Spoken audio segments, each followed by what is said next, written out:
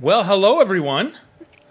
It's great to see everybody. I had to rush back here from the service and then got caught by somebody. But, man, I'm glad to be here. I'm Perry, if you guys didn't catch that. And how about everyone else? Share your names. I'm Zachary Krager. I'm Elizabeth. And I'm Layla. Awesome. Well, let's jump in. What'd you guys think of the message, the service? What was your highlight of the whole service? The whole service. Definitely the pre-show. Why was the pre-show so awesome? Just because the people who do the pre-show are really cool. Are you brown-nosing right now? What? No. They do an amazing job. Yeah. Well, Yep. The pre-show was good. I didn't care for today's question of the day. Did you know what it was? Oh, yeah. Like, how old is old? Like, what year? Yep. Yeah. What was kind of the average? Because I didn't get to hear it. It was all over the place. Yeah? It was all over the place from 2000s to 1950s, 60s. Yeah, I heard I someone said say 79. 1950. I was like, oh, I'm not old. Yeah, I said 79, so. Okay, Yeah. okay. Yep. What do you guys think? How old? We said, What year makes old? We said 60s, 1960s, 1950s. Sorry. I think I'm going to say 1970s, 1980s. I Yeah. feel like if you're born in the Yeah. mid to early 80s, you're old. I feel old. So Anthony is taking offense to it. He's running our tech over there. But yeah, I definitely feel old. And I was born in 84. So if I feel old, I just figure out the rest of people around me are old. But cool. What else stood out to you guys as far as what was a highlight of today's service? Well, I think it was an excellent message. Ooh, thank you. Yeah, brown nosing. Speaking real of brown brown nosing. Throughout the message, I was trying to think of times where I have been in or a part of a conflict or conflicting type of situation. And I couldn't really think of anything huge. I know I have. But the main thing that I was thinking about is that I do whatever I can to avoid it. I do not like conflict. Yeah. So I think that's partly why there's not a lot of big things that come to mind, especially recently. Sure. And then of the things that did come to mind, it's because of myself, not so much of others, right? It's when I've lost my cool with situations, Sure. right? So Yeah. Yeah. Well, I think that actually leads to the first question I wanted to ask is where do you guys feel the tension between this pursuit of peace and justice? Layla, it sounds like for you, it's more I just would rather just not deal with it so much. So it's almost like the pursuit of justice, kind of no big deal. I won't have the conflict. yeah, I probably have turned the cheek when I shouldn't, just so that I don't have to, feel the Sure. conflict. I analyze a lot, and I would and have been in situations where I'm I see both sides, and I'm and being fully transparent, I don't vote. I've never voted because I think it's important, but I just don't feel educated enough, and that's how much I will do whatever I can to avoid. Sure. conflict. So and that makes total sense because on one hand, everything you said was awesome. I try to see both sides and put myself into other people's shoes and analyze these things. But then if we do it to the point where we're not able to make a decision or not able to ever kind of take a step in defending ourselves, there is I think that's the hard thing about this whole thing. Yeah. What about you guys? I thought it was funny how you when you were mentioning that if you're selling your house and your house is flooded and all that, it's oh man, you're talking to me because ours done that a couple times. Ours has too. Yeah, it's especially when it rains, but it's because we're legitimately selling our house and it's already it's pending and all that. And then Kayla, my wife, she's like, all right, when we sell our house, do not tell them this, this, and this. And I was like, why? It's already sold. They're you say too much every time we do this and all that. I'm like, sorry, I'm an honest person, and I like to, I want to inform them. That way, it's not caught off guard when we were. I'd rather have someone coming and telling me just to keep an eye on it. But yeah, so, and then the job where I'm here, I'm always I always want to try to please everyone. Also, and it's so hard, and it's I feel bad when I'm not pleasing everyone and all that. It's like, well, I'm trying to, like, like a person here, he was just saying, like, hey, if they can't do it, it's all right. Like, they'll deal with it. And I'm like, yeah, I know, but it's just hard. Yeah. Any thoughts, Elizabeth? I'm kind of in the same boat as Layla, but Really? it's We're on the side. Like, yeah, really. everything's great over here. Elizabeth seems super confrontational. Yeah. Right. Watch out for me. No, it's just I don't know. I feel like I am a hardcore people pleaser, and I just don't want to make anyone mad, and I don't want anyone to think that what I'm saying is coming from a place where I'm like trying to hurt them or be hurtful or criticize them. And I feel like that's just the natural instinct of so many people. Yeah. Especially just with how everything is right now. Like, I feel like everyone's just so quick to being like, oh, well, you're just trying to rip apart who I am, when, like, that's not the goal. That's not the point. That's not. Right. And so I feel like there's a lot of times when I just kind of have to, like, suck it up, bottle it up for a second, and then just, like, hope that I move on from it. So I don't know. I just struggle with. Yeah, and I think if just looking at scripture as a whole, even that verse in Romans that we use, where if whenever possible pursue peace, I think if you're going to err one side or the other, it's better to err on the side of peace. But because of that, there are many Christians who really do struggle with kind of like letting people walk all over them. And that's not the heart of what God wants either. And so sometimes it's just that hard tension that's there. And I've gone through different parts of it in my life. I remember there was a season of my life where I remember in high school, there was a season where it was just like anybody could do whatever they wanted to me, and I was just going to be like, oh, whatever. And then when I got in college, I was like, nobody's going to do this to me. and I would just like pay back everybody. And it was like, well, that's not good. So, you know, finding that correct balance is tough. But when it comes to pursuing peace, there were several things that I pointed out from the book of Proverbs. There was like loving people, ignoring people, not ignoring people, but ignoring the offenses, letting it go and not gossiping. And then I think the other one was staying calm and using calm, nice words and different things.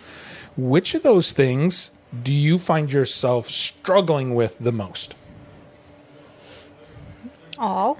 Yeah, I was gonna say So not one? And one of the things that you brought up where you were talking about like the mama bears coming out, I was like guilty as charged. That's another thing too. Like if you cross my kids, like then you know you're definitely going to see a different side of me. So I think probably staying calm would be one that resonates with me. I mean, again, I think I'm pretty cool, but if something happens with my kids, I will immediately react. I think another thing too is like I can be really, if it's conflict that I'm involved in or that maybe something I did. I was thinking earlier that I can be really hard on myself too. Like I will beat myself up about something, like mentally, not like literally, right? But I will be so mad at myself. Bad Layla, you bad dog. But right, like for days, I'll make myself sick about something, you know, just because again, I'm very high worry and anxiousness or whatnot. But yeah, it's hard to stay calm. I can definitely react to things. Yeah. What do you guys think? I also just beat myself up and think about it, and I don't know. I don't really struggle with like letting it go once I get to a certain extent. Like I'm just kind of like, okay, like it is what it is. But then if I feel like I was the one who was in the wrong or whatever, like I just constantly like overthinking. I'm like, okay, and I just get mad at myself, and then I don't forgive myself. And yeah. So we cannot be each other's accountability buddies. Oh yeah, it's okay. No worries. What do you think, Zach? I don't know. Like, I have a few things coming up soon, and I'm like, all right, I don't want to mess this up. Like, all right, how am I gonna say it where everyone like won't judge me and like, or I'm getting to the point and like it's just I don't know, I'm always like self-doubt myself. So like all that judgment or like I don't want to make anyone mad or anything like that. Yeah. So like trying to get to the point too. So I think for me, it's very situational. So like with my wife and my kids, with my kids especially, staying calm is like probably the thing I need to work on the most. Where it's like it doesn't take much, like especially if they're being like disrespectful to their mom or something like that. Like it doesn't take much for me to be like, rah, rah, rah, rah. But with my wife, I'm almost always super calm to begin with. But then if we continue to argue, it does like I have to just be like, okay, keep it down here. Keep it down here. Like over time, like I'll deal with that, getting loud, sort of thing, and just my tone and stuff like that. With other people outside of my family, I think honestly, probably the thing that I need to work on the most is the first one, the loving people part. Not because I don't feel like I love them, but because sometimes my schedule is so busy that I don't know that I always am able to show people the love that I probably should, so that when the wrongs happen, they're like, oh no, this guy really does love me. Like, so that, even that you got to kind of be careful with like, crucifying yourself too much. But there's some of that. I get the tone part. Yeah. Cause like when I'm like talking to the kids or my wife, they're like, why are you yelling at me? I was like, I still have a few more octaves to go. Well, I'm not yelling. I'm just talking. I don't know what you're talking about. I still have a few octaves. I was like, this is my normal like excitement or whatever. This is my normal voice. Right, I was like, what are you talking about? It's getting warmed up. It's so funny when like I'm talking with my sons because we're very similar in this, and Jenna's the only girl. Yeah. And so she'll hear us talking, like we're literally just talking. She'll be like, Perry, you're being really mean to them. What do you mean? Like, we're just talking. Right. Like, and it wasn't even like a disciplinary thing. It was just like hey, this is what we need to do and that sort of thing. It was just literally just us talking about a situation.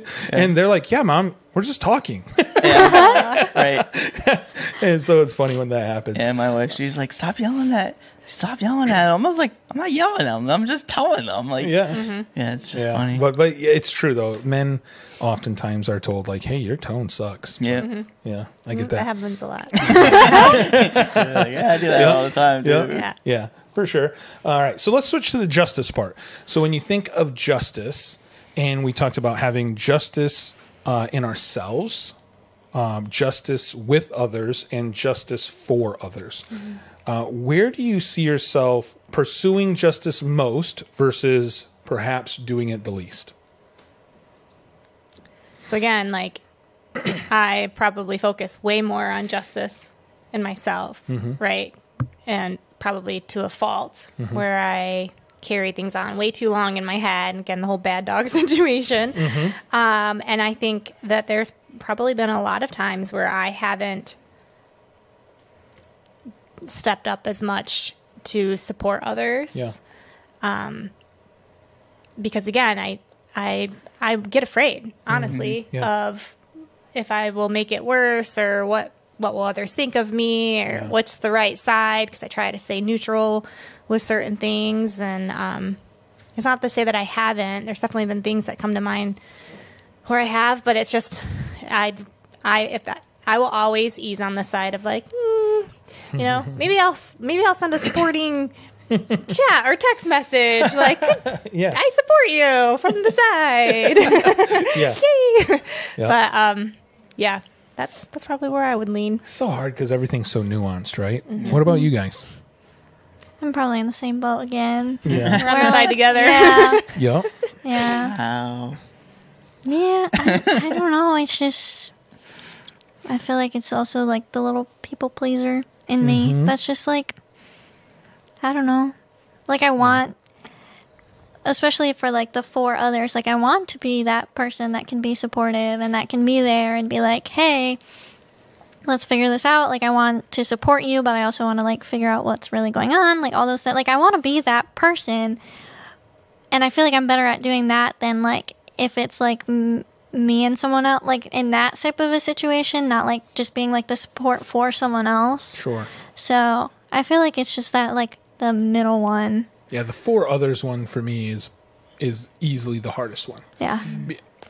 I'm not bad at with others. Like if it bothers me, I'm probably going to say something like that. I don't know. I've been called confrontational in the past. But it's, for myself, I'm a lot like Layla with that. Like I can definitely beat myself up really bad. And I'm very, self-reflective on that sort of stuff. But when it comes to four others, like stepping outside of my own bubble, sometimes that's hard because, and I think one of the reasons why I struggle with it the most is because when you do that, you are picking a side. Exactly. Mm-hmm. And when you pick a side, you've then alienated the other side, quite possibly, most likely. And everything is so nuanced, and there's so many different sides to every story, and there's all these different things. And so I don't want to be perceived as this anti this kind of person. Yeah. Like I want to be perceived as a for person. Like I'm for you. I'm for. And so that is the one I struggle with the most. I've been, and I'm still to this day in that part of the message, I was speaking very much to myself, because there are things going on in our society that aren't good. Yeah. And sometimes I struggle with speaking out against those things so that we will pursue justice for those who are being hurt as a result of it. Yeah. Yeah, I'm like, I was raised where, like, if you have a problem, just go to the person. Like, just, hey, this is what I feel. This is how, like, what's going on. Or if you see someone, like, doing something wrong on someone else, go to that person again. Like, yeah, that's how I was raised. And, like, sometimes it helps. Sometimes it doesn't.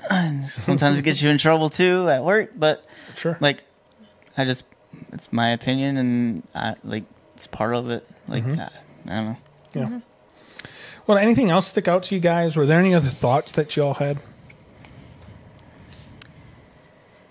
I think one thing that came to mind that I was kind of mentally thinking about when you were talking about how it's hard for you to, like for others or with others, probably more on the for others, but a lot of times too, I almost think that I justify it because I'm like, well, God will deal with the situation, right? Like justice will come naturally from God. That's how I feel. Okay. So I don't know. I guess, like, do you think that is maybe a wrong thing to do? I'm sure it's like, again, situational. But I guess I started to think, like, maybe I'm almost using it as an excuse or a protective mechanism to not insert myself. I think, yes. Like to both, right? If I had more time in this message, or if it was more of a part of a series, I would have talked about that side of the coin, because there's plenty of scripture that talks about how, vengeance is mine, says the Lord. Leave justice to him. He'll take care of it. There are verses in Proverbs that I could have used from that as well. And so, yes, God, ultimately, everything is going to be justified. Like, I mean, ultimately he's going to bring justice for all things. And, he'll also bring grace for a lot of it too. So, I mean, he's the one who gets to be the ultimate judge and that sort of thing. And so, and he is ultimately in control of that. But to your point, yeah, I do think sometimes we use that as a crutch. Because, I mean, I think about it, like, let's use really extreme situations. If America was like, look, God judged with the Nazis in World War II. Well, Europe would be Nazi Germany right now. I mean, without Russia on one side and the U.S. on the other side, the Allies lose that war. I know that's extreme, but I think that's kind of the tension that's there, where it's like, okay, God, you are the ultimate judge, and you're the one who is bringing justice to these things, but when are you actually wanting me to be your agent of justice? Yeah. And I think we've also seen the ugly side of that, where it's like we see Christians on these crusades and and it's like, ooh, that's too much. Like you're going too far. Right. Yeah. But then on the other hand, you do have the other side, and that's why I tried to point that out. I feel like within our church, we err definitely more on the side of peace. And I think that's good, but I do see more people here getting walked over. Yeah.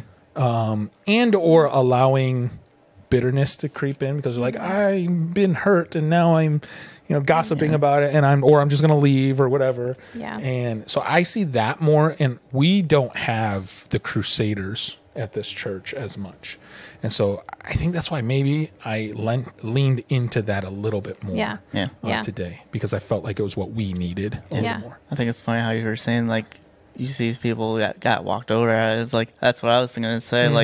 Like most, like, when you said most of them get walked over, I'm like, oh yeah, I've been there, like with family members and other people where at like work and all that. I'm like, yep, that's me. I tend to get walked over on all the time because I'm an easy target. I always like, I'm a yes man. Like, I don't like to say no to people, and I try like whatever makes them happy. Like, So there's so much strength to that, but there's a great book out there for anyone who would like to dive into this more for yourself, and that's called Boundaries by Henry Cloud.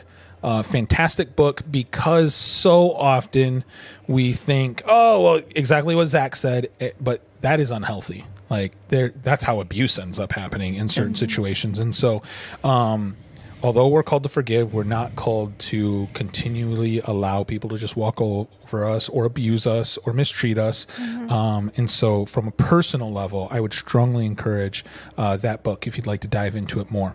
So if there are any questions that you might have about today's message or anything else that happened during our service, or that you've just been wrestling with your own faith or your own beliefs about God or life or literally anything, you can ask those questions. We would love to be able to answer them if we can. You can go right here to this website, my3c.org, submit your questions. They are totally anonymous. If you don't want it to be anonymous because you want someone to follow up with you, fill out our Connect card instead, and we can follow up with you there. And like I said, if we can answer your questions, we will, and we'll get to them as quickly as we possibly can. Thank you all so much for being here. We're glad that you guys could join us, and we look forward to seeing you all again next week.